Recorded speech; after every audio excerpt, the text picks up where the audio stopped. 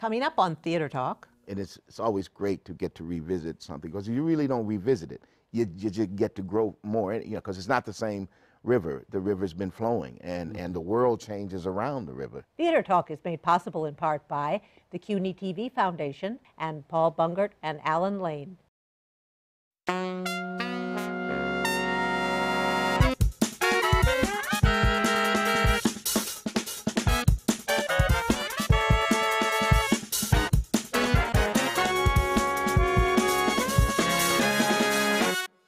From New York City, this is Theater Talk. I'm Susan Haskins. And I'm Michael Riedel of the New York Post. So, Michael, I am delighted that one of my very favorite plays from last season is back at second stage right now. Between Riverside and Crazy, the play is called, by one of our favorite playwrights, Mr. Stephen Adly Guirgis, who wrote Mother with a Hat, a play near and dear to my heart. Welcome back to Theater Talk, Stephen. Thank you. It stars, Susan, one of our favorite actors. Just day of favorites. Stephen McKinley Henderson, who we have seen in Fences, all the great August Wilson plays, and it's always good to have you with us. Dracula. Oh, yes, indeed. Was that the off-Broadway Dracula? No. This was Frank Wildhorn's Dracula. Oh, I forgot about Dracula the musical. Van Helsing, right? Van Helsing, yes. With the, oh, my God. And another favorite New York theater personality of ours, Austin Pendleton, who has directed Between Riverside and Crazy. Welcome, all of you, to Theater Talk. Thank you. All right, so Stephen, for people who haven't seen the play, can you tell us a little bit what it's about and what sort of inspired you to write it? What's behind the play itself? I think the play came from two different things. On the one hand, there was a case in the 90s where a white cop had shot a black cop. It was the Color of the Day case. And it always stuck with me, and I always knew I wanted to write about it in some way. And I thought maybe I would, maybe I wouldn't. And then at the same time, my mother passed away, and I moved in with my dad, and I lived with him the night she died until he died 4 years later.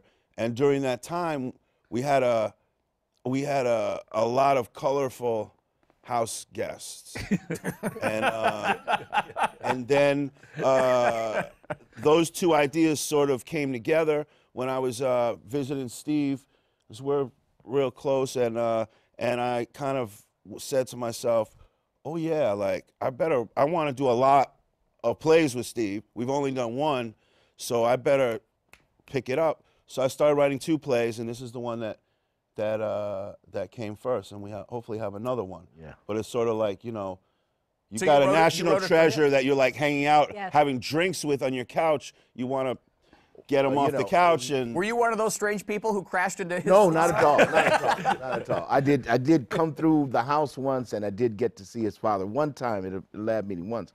But Stephen came to Buffalo, where I live, and he saw me walking with a cane, and he said, "What's that about?" And I said, "Well, man, I just got diagnosed with this thing," and I said, "I'm just slowing down, man. It's gonna creep on me."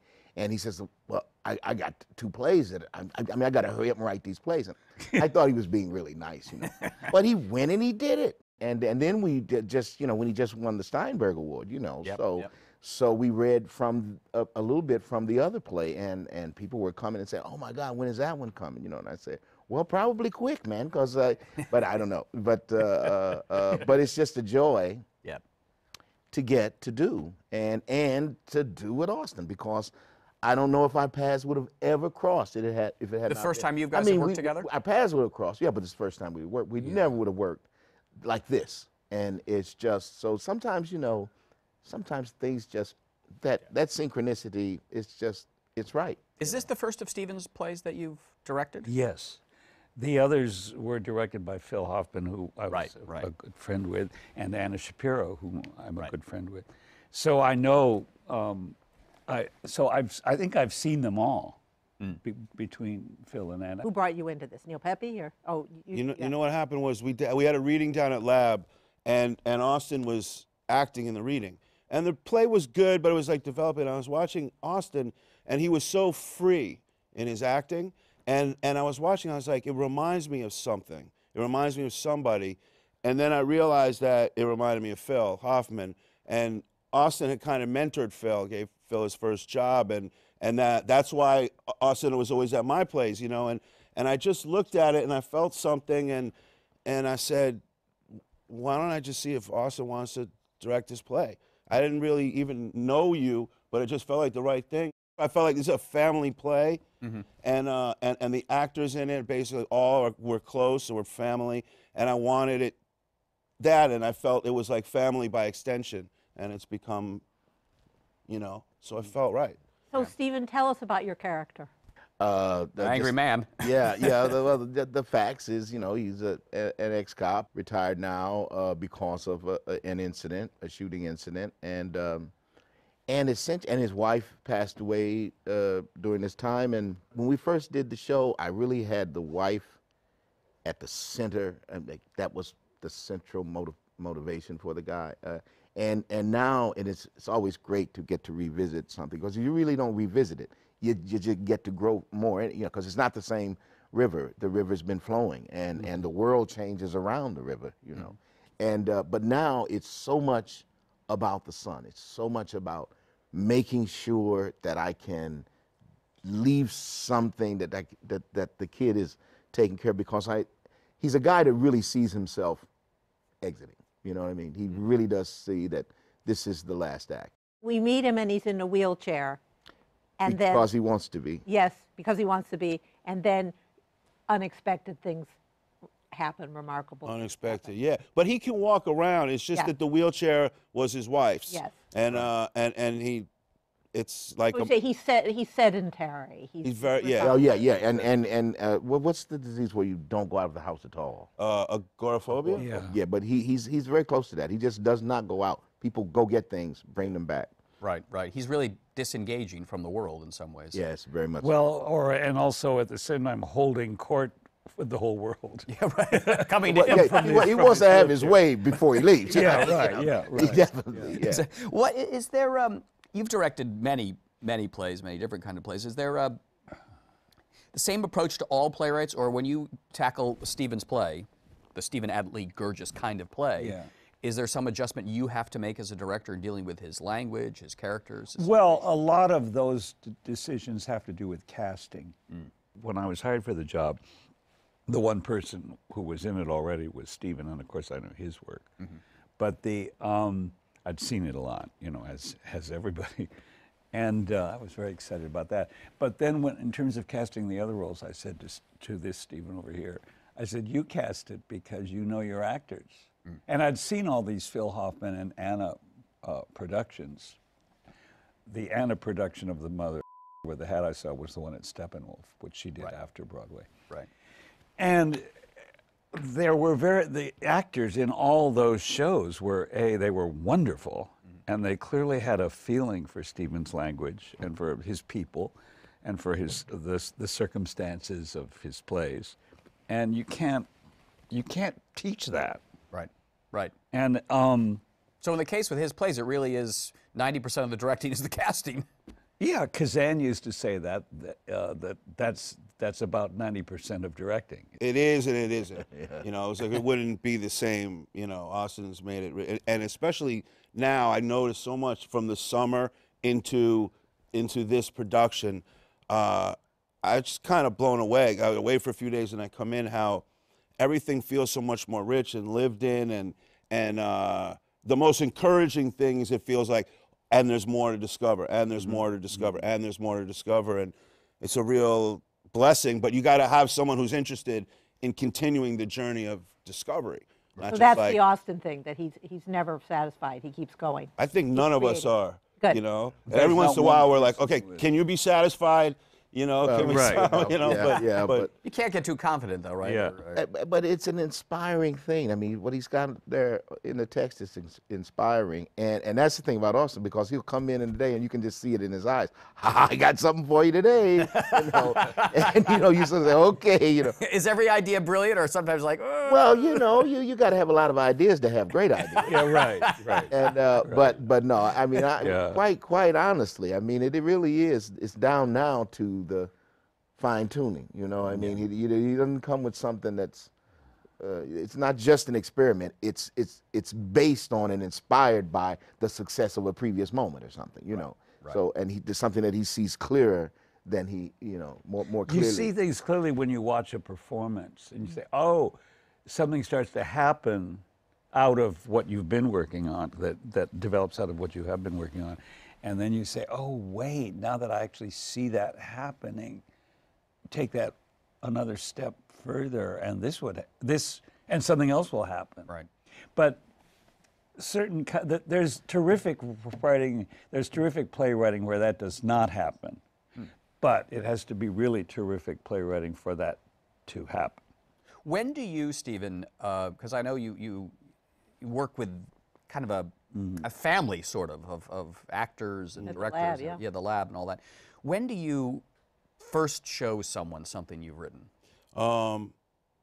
As early as possible. Really? You don't husband it? You don't wait till it's perfect and polished? Yeah, I mean, right now I'm kind of holding back on them at the end for these rewrites, but no, in general, if I got 20 pages, sometimes I don't actually, what I do more often than not is not write 20 pages, but I'll call up Steve and I'll call up a few people. I'm like, hey, can you do a reading 2 weeks from Friday? So he's like, well, I'm in Buffalo, but I'll be down. Are you gonna stay at the house? Yeah, stay at the house, blah, blah, blah. Austin, can you call? Yeah. So there's gonna be a reading on this date, and most of the time I haven't written anything. But you give me. But now I know Steve's coming from Buffalo, Austin's coming from here, Mike, and that, and because once I have something to begin with, then I find that there's a community that's encouraging you to sort of keep going. We had you back in 2003 with Our Lady of 121st Street. Yeah. And I never forget, you told us the story about how you were writing it, Phil Hoffman was directing it, and then we said, well, why did you finish the play? And it was because Phil Hoffman said to you. Yeah. And it was really like I didn't want to let him down. I didn't want to let John Ortiz down. I remember they were like, if we don't finish if you don't have a second act in 2 days, because we were in tech, we can't go up. And but then I remember Phil crying and saying, but if you can't finish it, it's okay. And that was the part that really ripped me apart, more than the threat was, I was like, I can't let these guys, this is my family, and that's really that's the main motivation. It's to this day is not letting down a family. And that's why I like plays to be family. Even in the TV thing, when I work in TV, I find a way to make it like there's someone I can't let down. Were you showing Phil your work up until towards the end of his life? The end of his life, he was not associating with Not well, me. yeah. Yeah, I think he kind of cut out, well, I know he cut out everybody who wouldn't stand for what the hell was Because he was so sick. was going on. Yeah. But So then you had to find other people.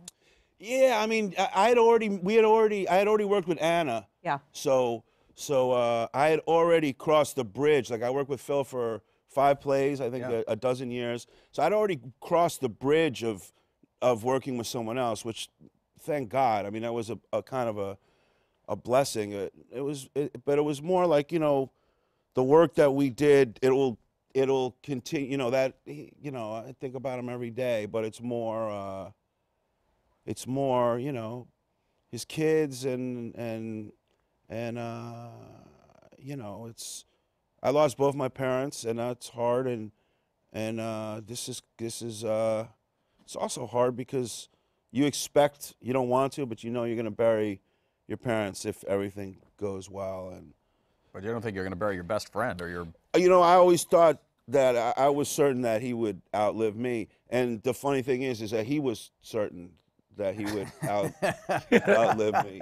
Although clearly from Mother with the Hat, you dealt with addicts a lot. Yeah, I mean, that's, you get past the age of 21, and if you're still partying, you start to learn that the world subdivides, right? And you have eventually at a certain point, people either get sober or don't, and the people that can be recreational, and it's funny. It's not funny, and the older you get, the more and more you realize you can't do anything except reserve judgment you know, because it's so. But Did you have your wild days when you were a young actor, Austin? And young actor, last week.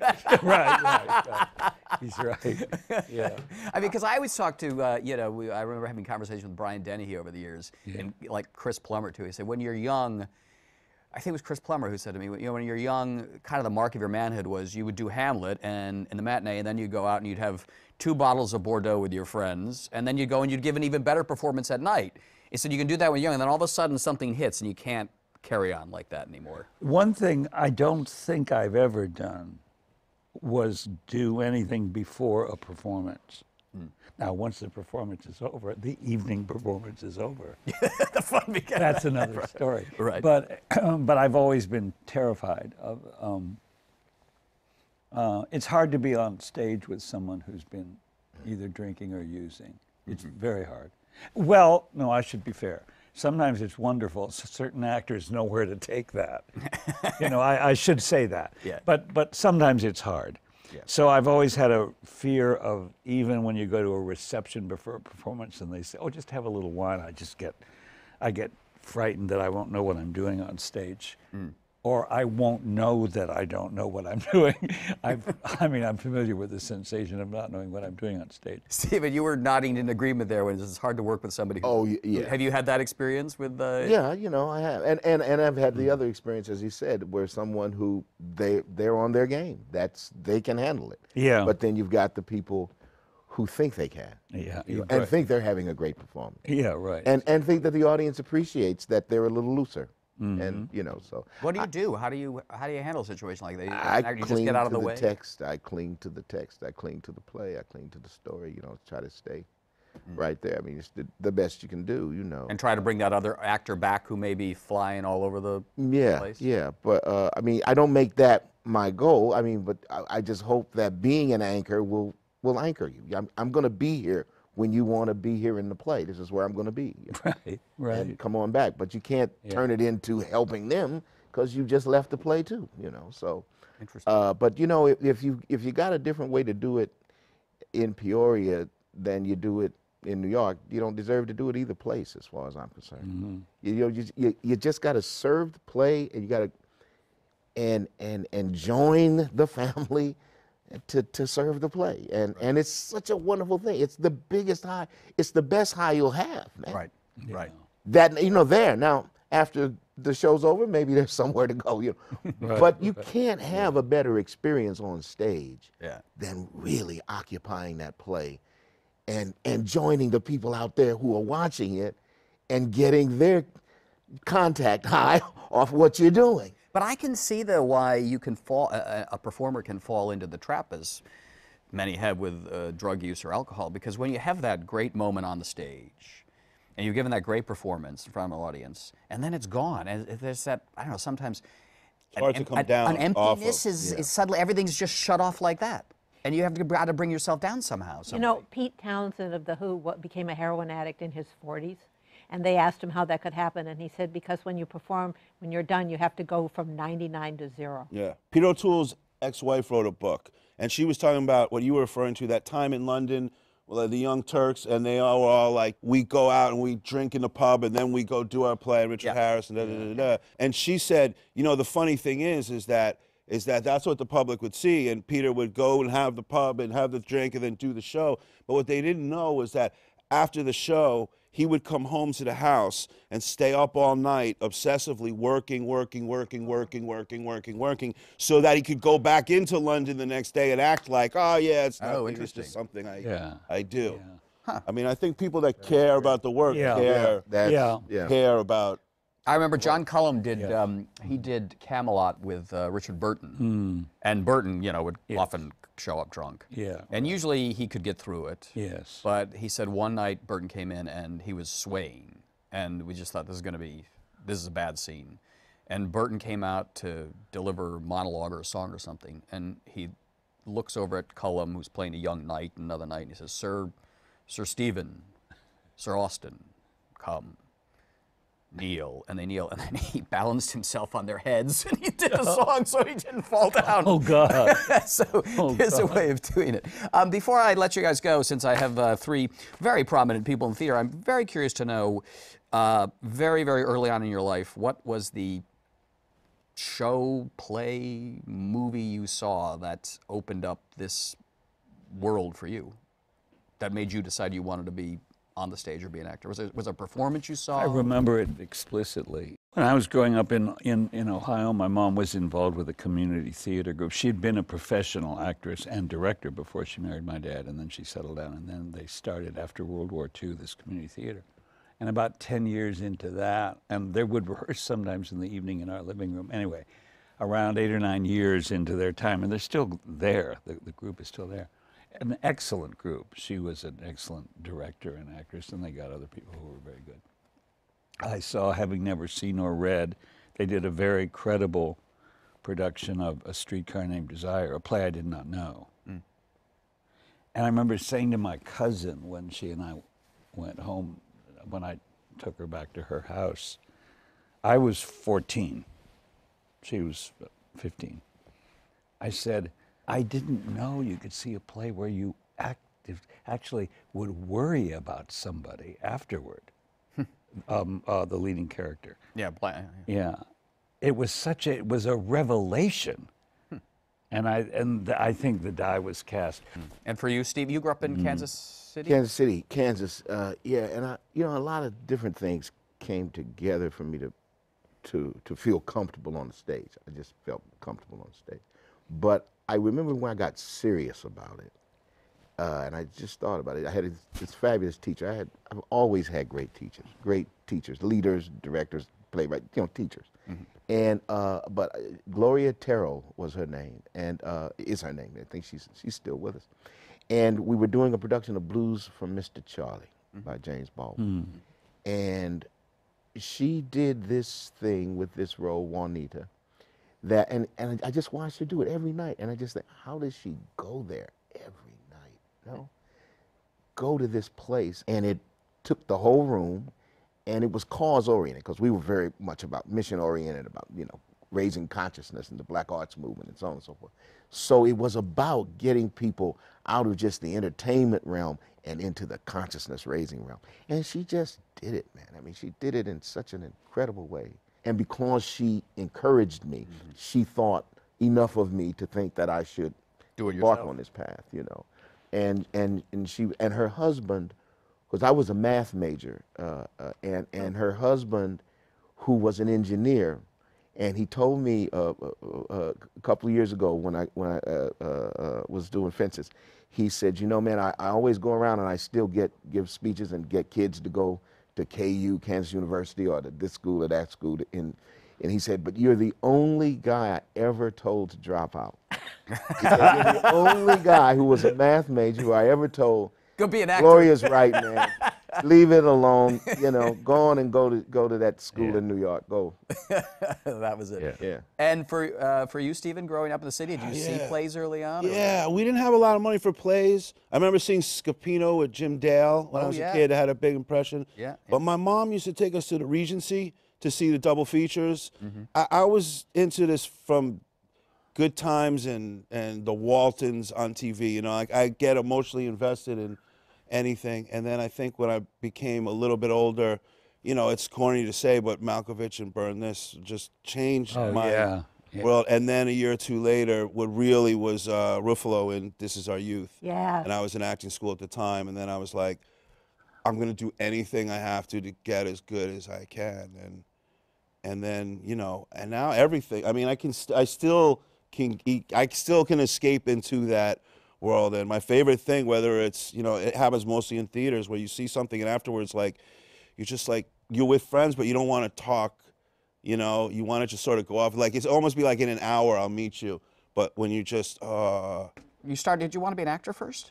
Yes. Yeah, I started writing when I got involved with Labyrinth Theater Company. And we quickly became multidisciplinary, encouraging multidisciplinary and stuff. And I wrote a little one act, and everybody seemed to laugh at the funny parts and be engaged in the sad parts. And then they kind of just forced me to keep writing. That's But I want to congratulate you on your performance in the Academy Award nominated Birdman. Thank you. Birdman, You know? yeah. Yes, I think. I am the good neighbor. Yes, you are. Okay. Yeah, Would you be right. tempted to do more acting though? It's what I love to do the most, and I'm always saying to myself, all right, I'm gonna make a plan so I can just act for a while. It doesn't happen. Now the thought of, I was thinking about it last night, is terrifying. And that means like it's now or never. Run back into that water or live a sad As an award-winning playwright. Oh, well. Or make a lot of other actors very, very happy. That's a good component. That's right. All right. The play is Between Riverside and Crazy at Second Stage. It stars the great Stephen McKinley Henderson, written by Stephen Adly Guirgis and directed by Austin Pendleton. Thanks, guys, for being our guest tonight. And Austin, I look forward to the Hamlet you're directing at CSC with Peter Sarsgaard. Oh, that's a strange play. Okay. It's a very good description of Hamlet. That's a strange play. Okay. Thanks, guys. Thank you. Thank you. Our thanks to the Friends of Theater Talk for their significant contribution to this production.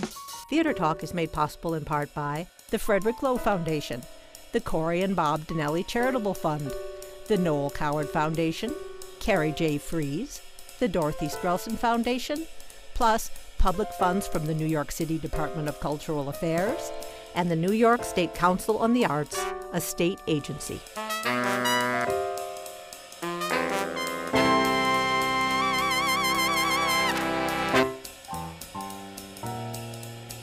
We welcome your questions or comments for Theater Talk. Thank you and good night.